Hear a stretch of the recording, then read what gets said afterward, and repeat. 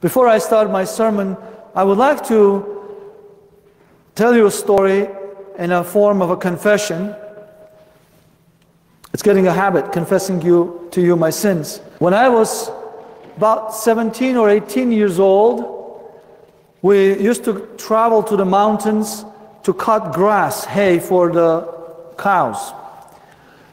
We had only one cow. My family was not a farming family, but because of the economy crash, we kind of scrambled together a cow so we can survive. And it wasn't a customary thing for me to be in the mountains cutting grass. And I was extremely tired after about 10 days of 10-hour, 12-hour work. That's, if you know, that's the hardest work you can ever do, cutting grass with a sickle. And with my friend, I was heading back to the village, and of course there was no transportation. I was walking about 10 miles, 20 miles. And as we climbed on top of the hill, I looked down and I see this gigantic truck with so much hay on it that couldn't see even the face, was climbing up the mountain off the road. It was quite a scene, so I started watching it. As it started getting closer and closer, I realized there's smoke coming out of the side of the truck. And we were a little scared. As it approached us on top of the hill, we saw also the flames coming out from underneath the truck and catching the hay. It's a dry hay.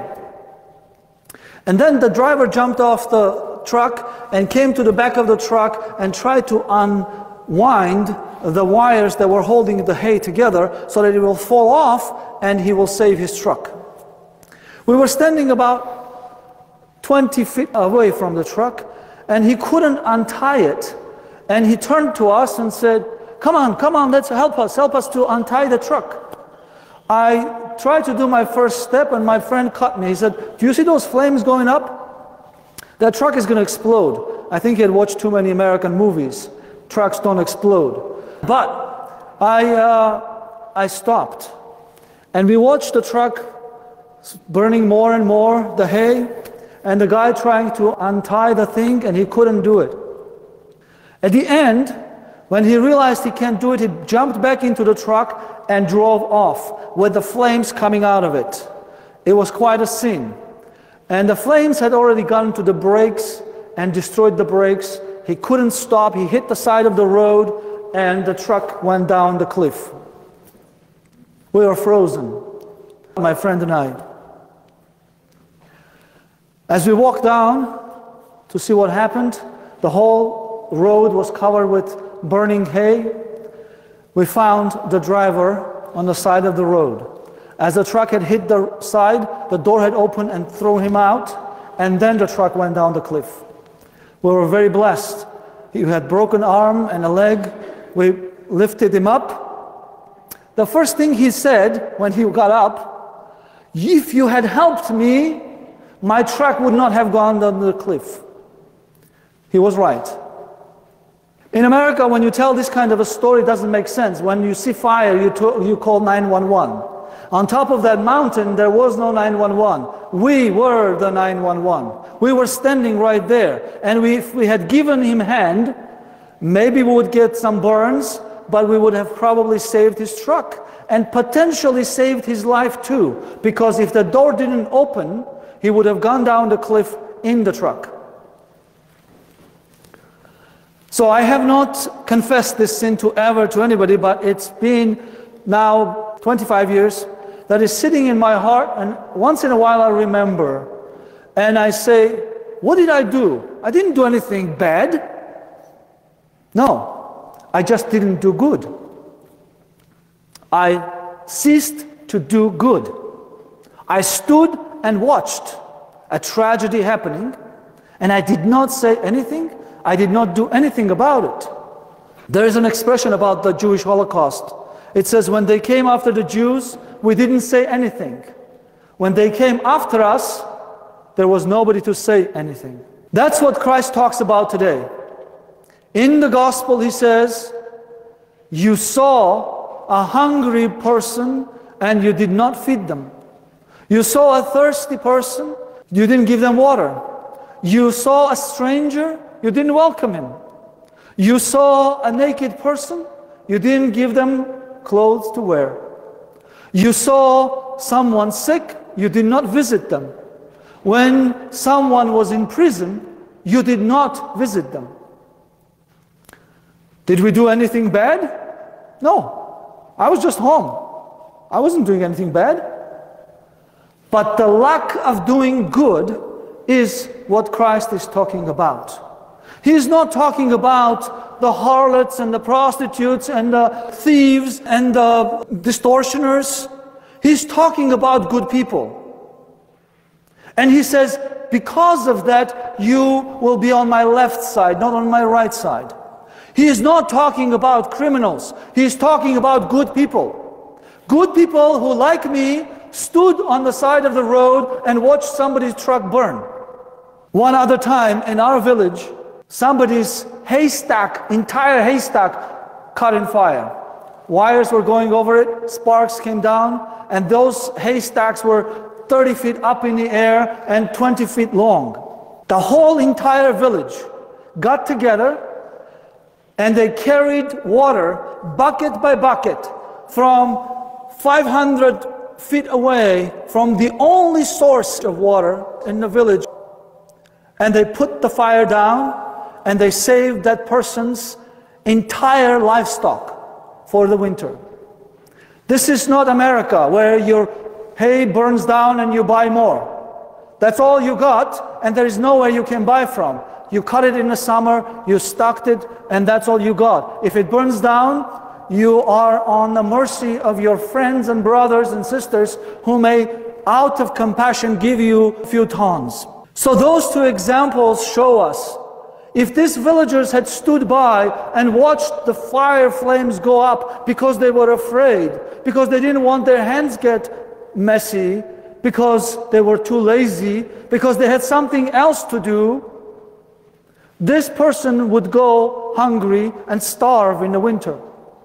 But they got up, they put their differences away, and shoulder to shoulder put the fire down.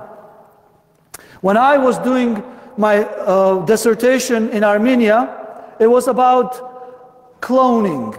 In 2001, cloning was a very new term. The first tests of cloning tiny cells had been done in Boston. In Armenia, people hadn't even heard about it. Somehow I came across to it and I did a research on it. And somebody asked me, why are you doing this? In Armenia, nobody cares about cloning. That's not going to ever be done in Armenia. Don't worry about it, just forget about it. So I said, am I wasting my time? And then as I was reading articles, in one of them it said, if there is fire in the village, but it hasn't gone to your house, you should be worried, because it will get to your house.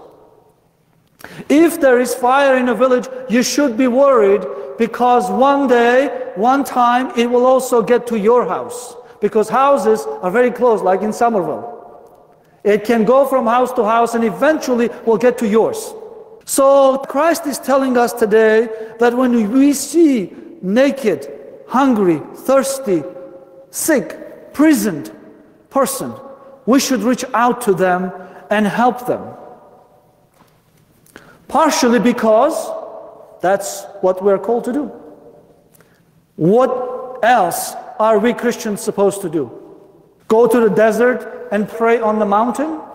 That's for the ascetics. For us city Christians, there is nothing else to do but this. Reach out to those about whom St. Paul today said, because Christ has died for that brother that you don't like, that you hate.